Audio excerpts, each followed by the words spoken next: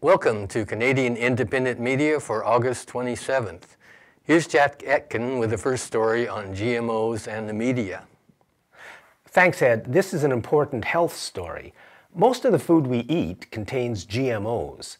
The main genetically engineered crops are soy, corn, canola, and sugar beets. And the Trudeau government has recently approved GMO potatoes and GMO salmon as well, and these are now being sold in Canada. The government and the media tell us they're safe. Dr. Thierry Vrain is a retired genetic engineer. He worked for Agriculture Canada for 30 years. He was a government spokesman for GMO foods. His job was to tell Canadians that GMOs are safe. But after he retired and became an organic gardener, Mr. Vrain began to see that something was wrong with GMOs. Dr. Vrain no longer supports GMO foods.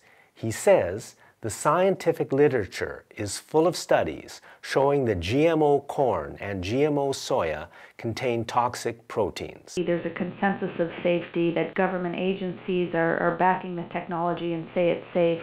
What is your response to that? There are studies. There are definitely hundreds of studies done on genetically engineered crops. There are very, very few studies done on the safety of engineered crops and food. And so far they have either been done directly by the manufacturer, by Monsanto and other chemical corporations, or they have been done by academia, by academics, with grants from the biotech industry. So, when the government spokesman for GMO safety changes his mind and says GMOs are not safe, why does our media tell us something else?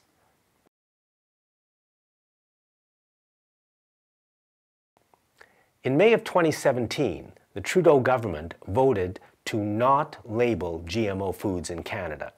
Mr. Trudeau says they don't have to be labeled because they are 100% safe. But here is a former government spokesman saying GMOs are not safe. There is clearly something very deeply wrong in our country, and we have got to fix it up if we want to protect our futures. And now back to Ed with the story on North Korea. Canada's media are placing a lot of blame on North Korea for the current tensions with the United States. American and South Korean firepower on display in a joint military drill, and U.S. supersonic bombers in the air over the Korean peninsula. Shows of strength in response to North Korea's latest launch. But there's more to the story. First, China and Russia have put forward a seemingly reasonable solution. The solution is that the United States and South Korea stop their nuclear-armed military exercises around North Korea, and North Korea will stop its nuclear and missile programs. But the U.S. has rejected that plan. China and North Korea proposed that North Korea should terminate its further development of nuclear weapons. In return, the United States should stop carrying out threatening military maneuvers with South Korea right on its border. Not an unreasonable proposal. It's simply dismissed. Actually, Obama dismissed it too. There are possible steps that could be taken to alleviate, which could be an extremely serious crisis. Also, North Korea may legitimately feel it needs to protect itself. During the Korean War, the United States destroyed North Korea. The United States Air Force destroyed every town and city in North Korea. My impression was that I am traveling on the moon because there was only devastation, and in a very funny way, every city was a collection of chimneys. I don't know why houses collapsed and chimneys did not, but I saw thousands of chimneys, and that was all. It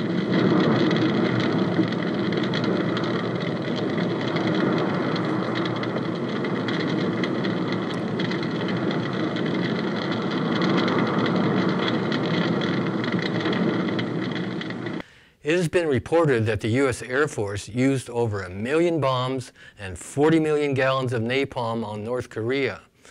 The Air Force believed they burned down and destroyed almost every town and village in North Korea, as well as blowing up some of the biggest dams in the world in order to drown people, flood farmland, destroy food crops, and cause starvation.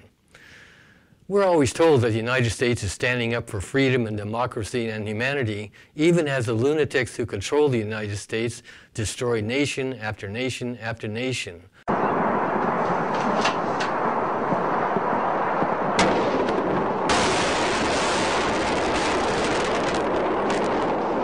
The list is long.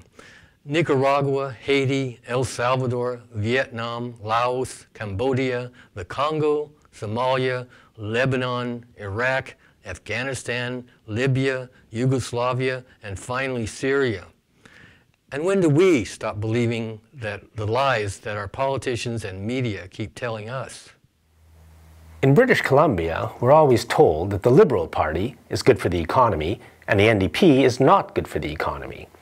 We're told the Liberals will be responsible with our money because they are the party of business and capitalism. But, like many things we're told, this may not be true.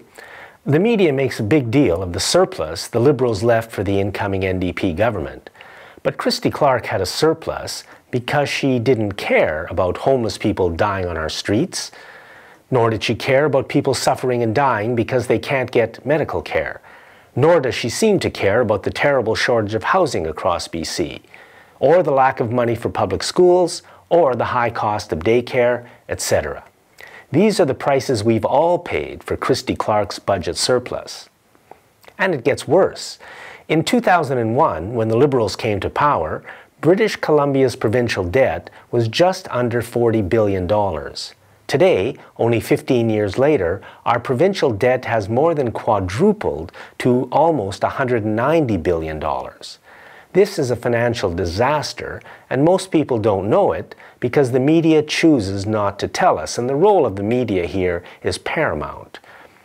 BC Hydro has contracted to buy about $60 billion worth of electricity over the next 30 or 40 years from corporate suppliers.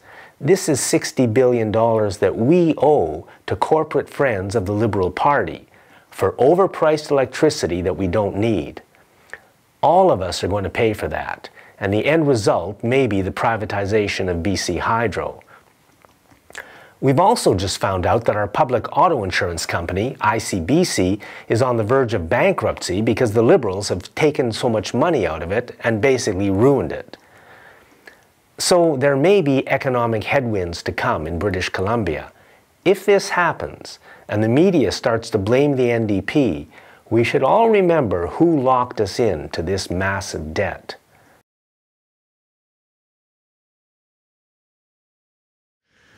Softwood lumber is big business.